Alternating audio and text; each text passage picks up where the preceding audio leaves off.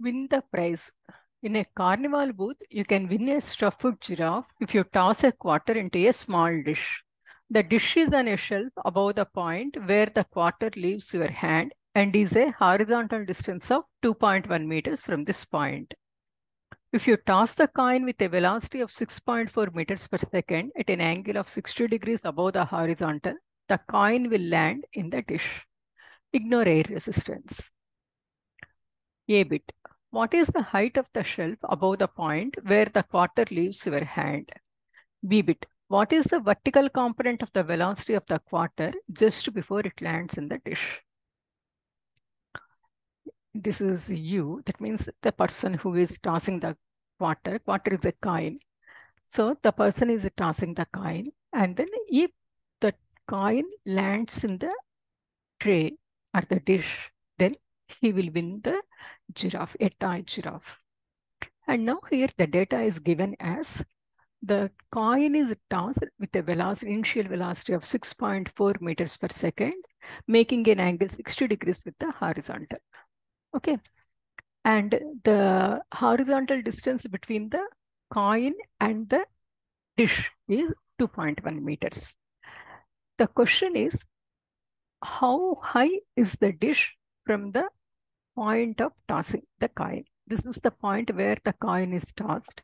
So from this point to this dish, this is the horizontal height we have to find out. This is the vertical height. Vertical height we have to find out. And the second thing is, what will be the velocity of the coin just before it lands in the dish? So these 2 points we have to find out. Now see, let us see here. This is the picture I have drawn. Okay.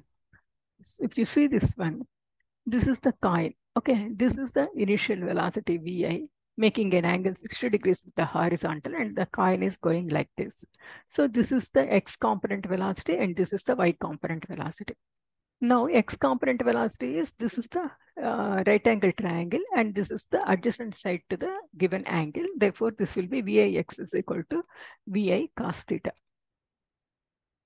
And then VIY is equal to, this is opposite side. Therefore, this will be VI sin theta. Okay. So here you see the data, I have written the data. Initial velocity VA is equal to 6.4 meters per second. And then it is making the velocity, we are tossing the coin with a velocity of 6.4 meters per second, making an angle 60 degrees with the horizontal. Therefore, angle is equal to 60 degrees. So the horizontal velocity VIX is equal to VA cos theta is equal to 6.4 meters per second cos 60 degrees. Okay, this gives 3.2 meters per second. Next, horizontal distance is given to us, so 2.1 meters. Now we will find out the time, okay, how much time it takes to land in the dish. The time we can find out from the horizontal distance and then horizontal velocity. We know velocity is equal to displacement over time. And then here the displacement is the distance traveled. You know? So this is the 2.1 meters. And then velocity is, just now we found the velocity as 3.2 meters per second. So T is equal to displacement over velocity.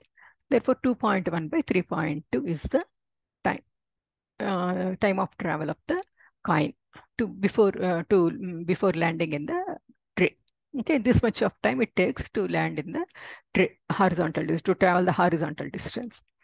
Now we have the vertical velocity. What is the vertical velocity? Vertical velocity VAY is equal to VA sin theta.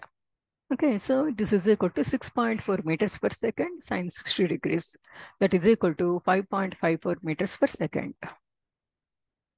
To find the vertical height, this is the height, this is the H. Okay, I represented this as the delta Y. Okay, to find this one, we use the formula VFY square is equal to VIY square plus 2A delta Y. Here, VFY is equal to 0 because at the highest point, the velocity becomes 0.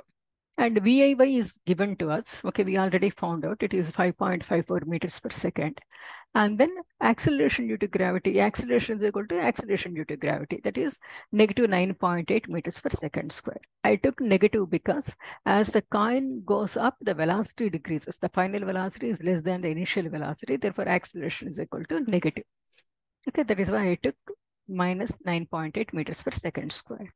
Now I have to find out the height. H is equal to, or delta y is equal to 5.54 square divided by 19.6 gives 1.56 meters. This is the answer for the first bit. Okay, and then next, the second bit. What is the second bit?